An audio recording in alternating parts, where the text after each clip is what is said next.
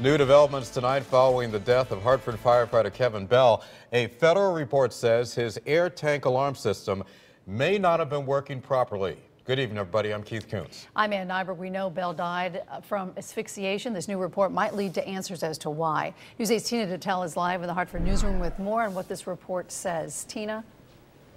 You know, while looking into this preliminary report, we also spoke to the union president and the fire department, and both of them tell us that while this low air alarm may not have been working properly, it was working. So we also went to the State Fire Academy to take a look at that equipment.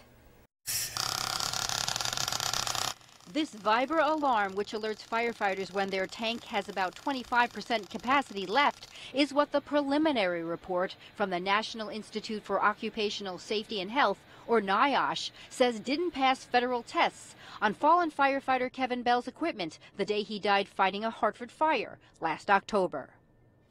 NIOSH testing concluded that the low air alarm came on at 1,026 psi, which is 9 psi. Less than it is supposed to be.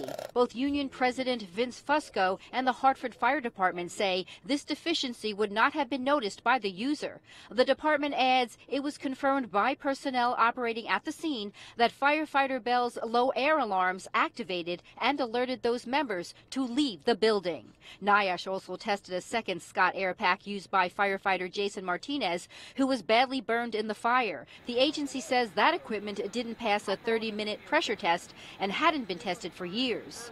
Fusco says daily checks are done. Are you confident that his equipment was working correctly when he fought this fire? Yes. And also Mr. Martinez as yes. well?